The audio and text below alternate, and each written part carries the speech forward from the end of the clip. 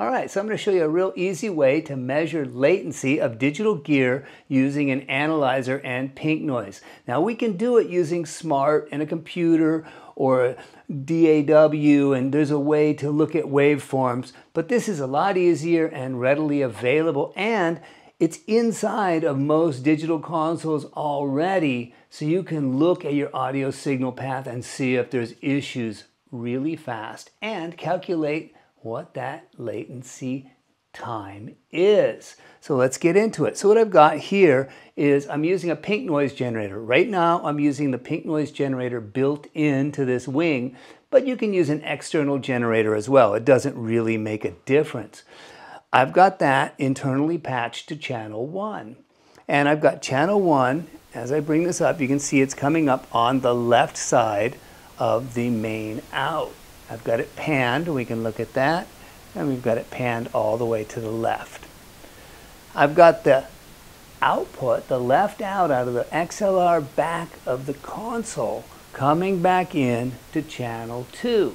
And channel 2 is panned, as we can see here, hard right. So if I bring that up, we can see that that comes up. And you can hear the two summing together. So let's go ahead and look at these signals. If I select channel 1, we can see that we've got a very flat analyzer on that. If we select channel 2, we've got a very flat analyzer on that. But these are both sent to left and right, and one of them is just going to the console output. The other is coming out of the console back into the console and then going to the output. So the actual console is in series with it. We've added the console in. We're actually testing itself. So let's see what happens when we look at that. And if I solo that up, we can see that now we have comb filtering. We've got a series of dips in the response. You can see in the small graph, in the small response there, and in the bigger one here. And if we take and roll this frequency slider here, just as a reference to around where that is, looks like to be about there, we can see that that's about 380 hertz or so. Well, now we know the frequency of the cancellation of those two signals. All right, so we're seeing a 380 hertz cancellation, and that's going to be the 1/2 wavelength point.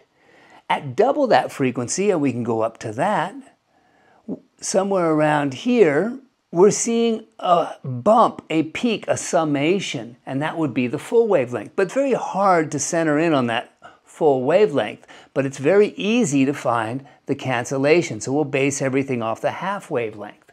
All right, so 1,000 milliseconds, and we'll divide it by 2 times 380. All right, so let's go ahead and do that. So we'll take our 380, and we'll multiply it times 2,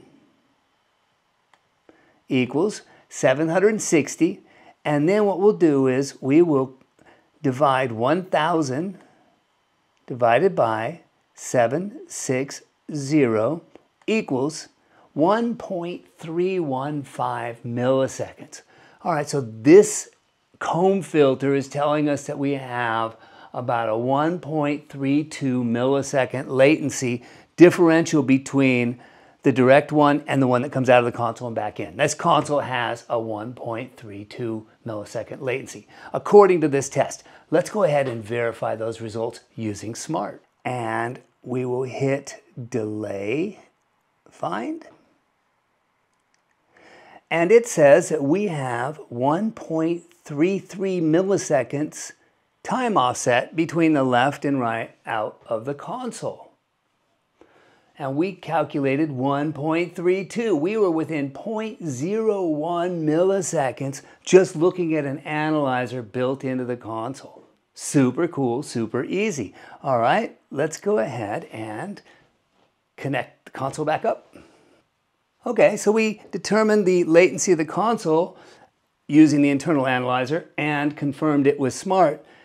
What else can we do with this? What about the internal compressors or EQs, all this software-based manipulation that we have available to us? what impacts latency and what doesn't. Let's take a look at a few things.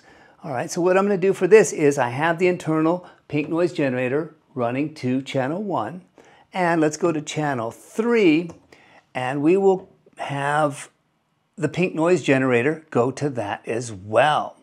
So let's go to that and pick up oscillator 1, and now the pink noise generator is going to 1 and 3. You could do this also with a Y cable on 2 inputs, or using an external pink noise generator, any way that you can get the same signal going to 2 places.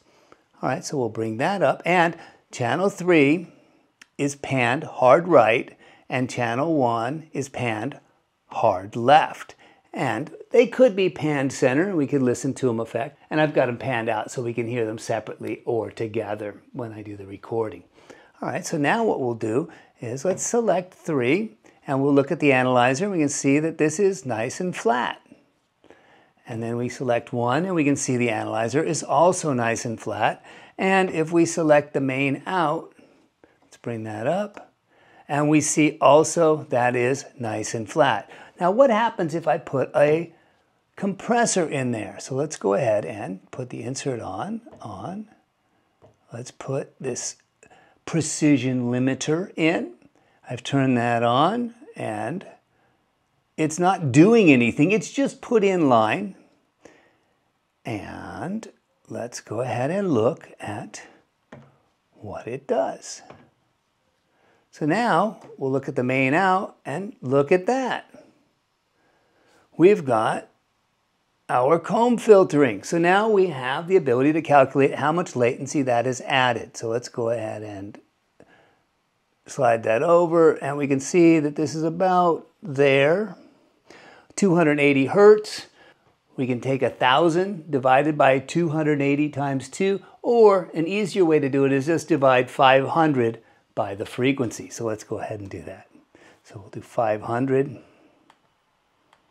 divided by 280 equals 1.785, about 1.79 milliseconds for that precision limiter. What else? Let's try something different here. Let's go and switch this to the graphic EQ. So that's in instead. And let's go ahead and go back here. See what we got. Take a look, and oh, look, a completely different latency. Let's go up to that, and that's up in this range here, around 714. So let's do that, clear. 500 divided by 714 equals about 0.7 milliseconds. Much shorter, so it takes a lot less processing time. Now, do these really matter? Yes and no. If you have, let's say, 2 guitar mics, and one of them is going through a compressor and the other one is not, now you've shifted them in time versus each other. It's like moving one mic farther away, and you're introducing some phasing and some comb filtering. They're not aligned anymore. You can either use the time delay on the channels to try and realign them, or you could put identical compression on both, even if you're not using it on both, just inserting it so that you get identical times.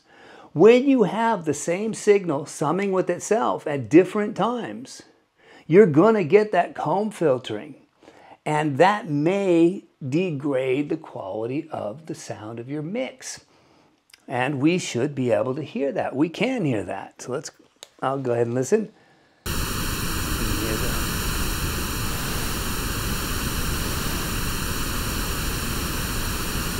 And if we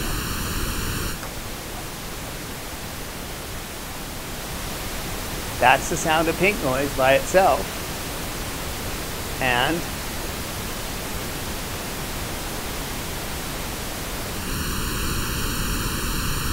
that's a comb filtered pink noise of the two added together. And watch what happens if I take that effect off. Now, with the effect off, one, the same. So you could actually take and assign pink noise to multiple channels and run them through and make sure everything is timing up, or find out where your timing issues are and make decisions of whether that's relevant.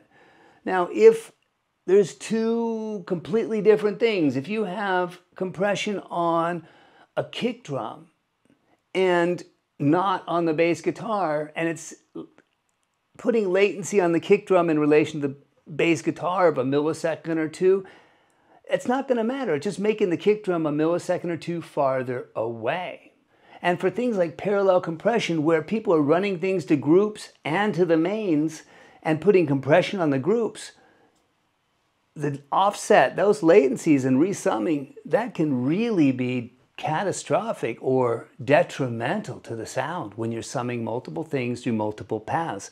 And this is a simple way to test all of that. All right, well, I hope this is interesting and helpful and cool. Thank you for hanging out with me again.